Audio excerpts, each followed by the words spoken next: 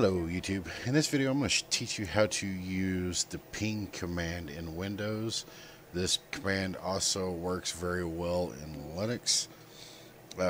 Some of the switches may be a little different in Linux and the syntax may be a little different, but for the most it follows about the same command structure.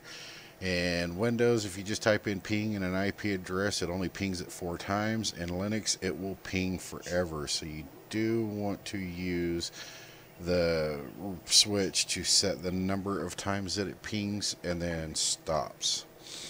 So in Windows 7, if you click on the start button down here, there will be a search and run. You can just type in CMD and hit enter there.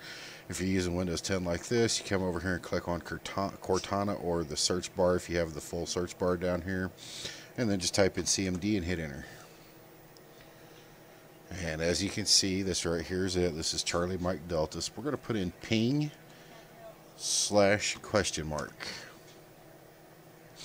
So this will give you the actual options, which are the switches to use, and it gives you the syntax and how to use it in Windows.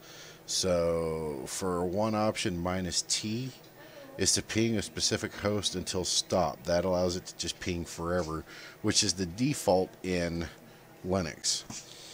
So if you just put in ping and don't put in that switch right there at all, it only pings 4 times. That's it. If you use the -A, that resolves address to host names. If you use the -N and then put in a space and put in a specified number, that is the number of times that it sends a ping request and then stops. So you can put in ping -N space 60 192.168.1.1, which will be most home default routers, and it'll ping your routers literally 60 times and then just stop. If your router is designed to block ICMP packet requests, then you'll probably see 60 failures.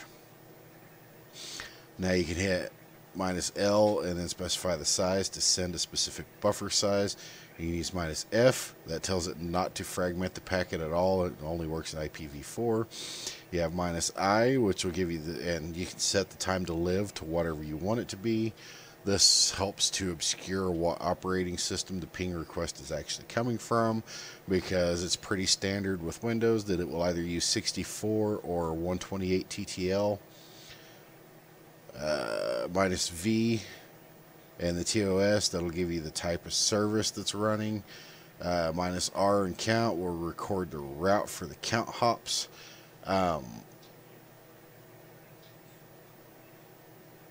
I haven't really used -R. I wonder if it's similar to trace route. It probably is from the looks of it. And then you have -S, which will give you the timestamp for the count and hops. And then J will give you the host list. K will give you a different host list. J does it loose source, and K does it through strict source routing. And then you have W timeout, and it'll wait for so many milliseconds before it just drops it. -R, which will give you the route heading to test reverse routes. -S, that'll give you the source address to use. This is one way to spoof an IP. And then you have -C, which gives you the compartment routing and identification. -P, which gives you ping a Hyper-V network virtualization provider address. That's really handy whenever you're trying to troubleshoot possible network problems with a Hyper-V VM in server 2008 or 2012. And then you have -4, which forces it to use IPv4, and -6, which forces it to use IPv6. So to put this in practice, we'll say ping 192.168.1.2. So as you can see, it went for the 4, lost out, and failed because the IP was incorrect, which is absolutely fine. We're just going to ping 192.168.1.2. And you'll see that the TTL comes back as 64.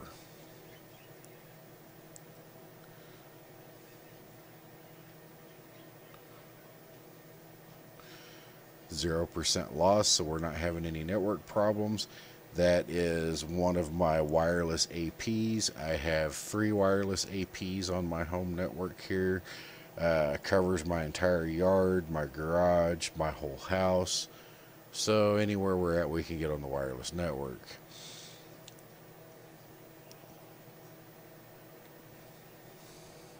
So now let's say we want to ping, let's ping Google.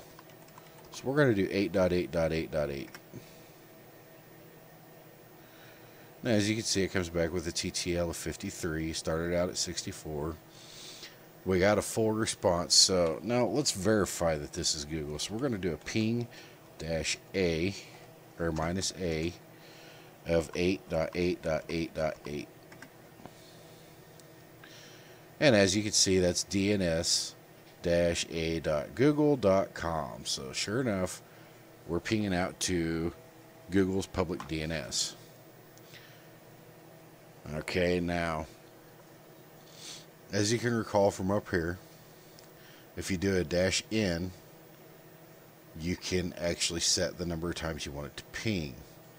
So let's say ping -a -n.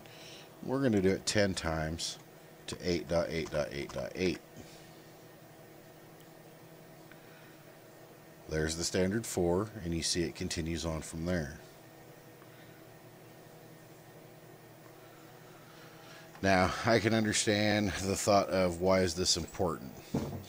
Well, let's say you have an intermittent problem on a network and you're pretty sure you know what one it is, but you're not 100% for sure. So you set it up to do a ping, and you do ping -t, and you have somebody sitting there actively watching it, and you can unplug the network cable, and if that connection drops, sure enough, you found the right one.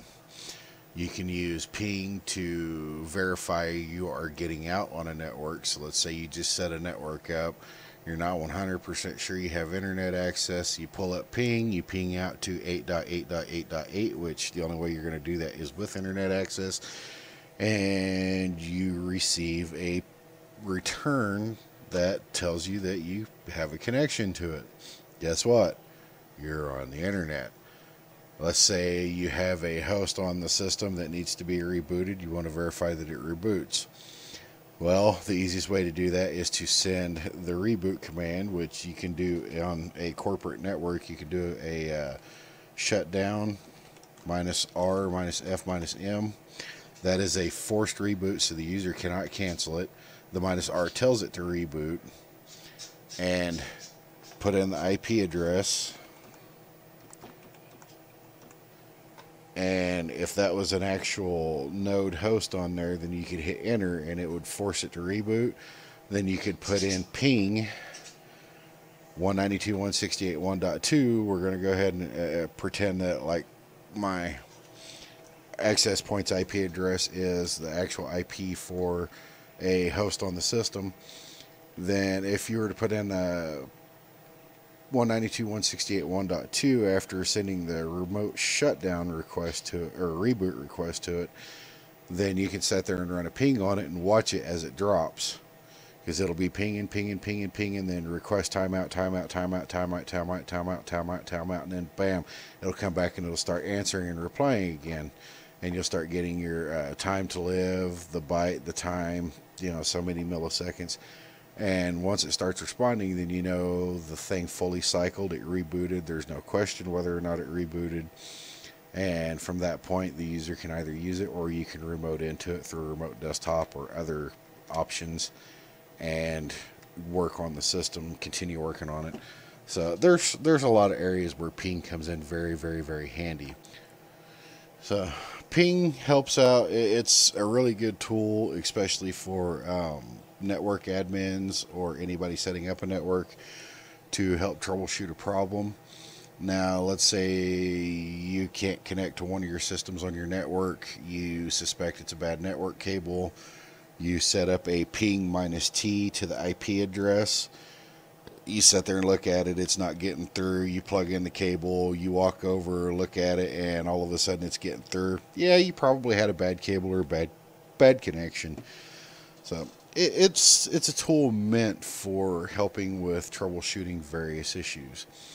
It's part of the reason why it uses the ICMP protocol, which is entirely meant for actually communicating possible network problems. This information's out there for absolutely everybody as always. Watch, like, and share. Have yourselves a great day.